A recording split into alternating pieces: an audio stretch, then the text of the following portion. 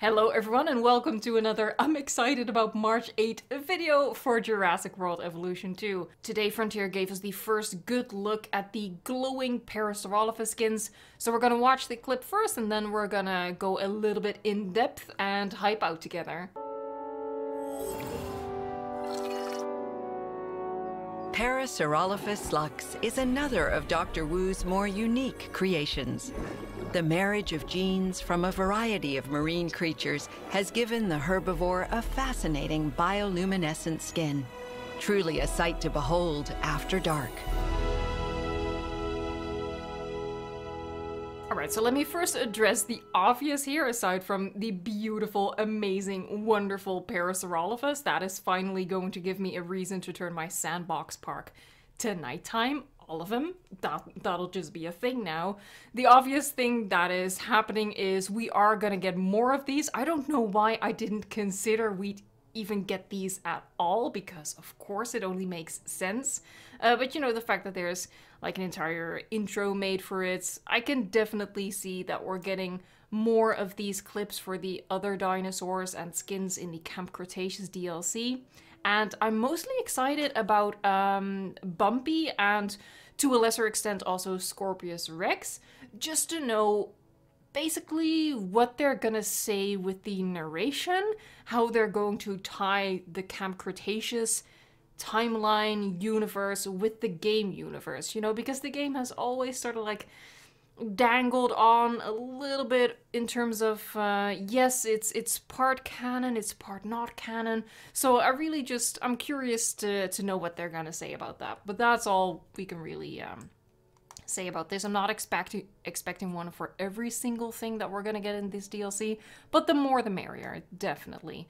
New species discovered, bioluminescent dinosaur. This is a little bit like getting us hyped up about more than what it is. Just call it a bioluminescent Parasaurolophus, because that is all that we're getting. Some people were hopeful that it was a bioluminescent gene that could be applied to more dinosaurs. No, we're just getting two Parasaurolophus skins that are only applicable to the Parasaurolophus. It's not a genome manipulation that you can use on other species, just to clarify that, because I've seen that comment going around in my comment section, and I want you guys to manage your expectations, so just so you won't be disappointed. We're getting a lot of great stuff on March 8th. I've gone on and on and on about this. And this is one of the great things that we're getting. Just don't expect it to be more than it is. That's all I'm trying to say here. So let's go forward into this is really the only look that we're gonna get at the daytime Parasaurolophus. I think at the start of season 2 of Camp Cretaceous, you see a Jesus, what words, English. You see a Parasaurolophus very briefly in the first episode of, again, I think the second season. It gets hunted down by Rexy, and I'm pretty sure this is the skin for that. I do remember it being like a muted green. I don't quite remember the exact pattern, but this definitely looks familiar to me in that regard. Of course, the patterning itself is just very reminiscent of what we know of the Parasaurolophus. There's, I think, a little less color variation in this daytime skin than there is in most other skins that we have currently in the game. So it is kind of a dull daytime skin. And maybe on one hand, I would have liked it if this daytime skin was maybe a little bit more exciting. But on the other hand, the fact that it is so... I mean, the word dull sounds mean, but let's be honest, it is a little dull. That also highlights just the huge transformation that it undergoes, which we're gonna watch happen right here. By the way, really beautifully done, and bam, there it is. Oh man, it's so glowy. Let's first just appreciate this shot we have right here. We have 3 Parasaurolophus in view. You can already see that not all of the skins are the same, but we can see that better in some of the next shots in the clip. We are getting 2 different LUX Parasaurolophus skins. There's really nothing else of note in the background here. I did already study it. I'm not really discovering anything new. Yes, maybe some of these trees are actually the individually placeable trees. We don't know. They could just be place with the terrain brush. There's no way of knowing that at the moment. Let's just focus on the Parasaurolophus. Going forward, and here you go, beautiful shot of it drinking, and another one walks into frame, and here you can really see the difference. Oh, maybe this is even better. There you go. Let's get rid of most of the motion blur. There's something like that, so you can really see the distinction here between the two skins. The most obvious difference is let me zoom in for y'all. The most obvious difference being the color of the crest. This one is well, it's white, but it looks very bluish, but I would describe it more as a white, and the other one is very pinkish. Oh, this is the one I need. No? How do... Anyway, technology. I have a very limited grasp on it. But yeah, we have, let's just call it blue, whatever. This is the blue toned crest, we have a pink toned crest, but there are also differences in the body. Let me bring her back down. This one over here, let me shrink this down. There, and we'll do that. So this one has more like a rose, how do I say this? Like more of a rose pink tone to it, glow to it. And this is a little brighter, a little bit more neon, if I'm making myself clear. Probably not. I have difficulties with that. What did I just do? But you can definitely see a difference in not just the color that's on the crest, but the color that's on the body as well. So that's nice. There are definite distinctions between the two skins. I do think my favorite, like looking at it in the background over here, this looks so nice. This skin looks absolutely amazing, and I can't wait to have it in my parks. And it is kind of a shame that it's only the Parasaurolophus, but at the same time, it also makes the Parasaurolophus just more special.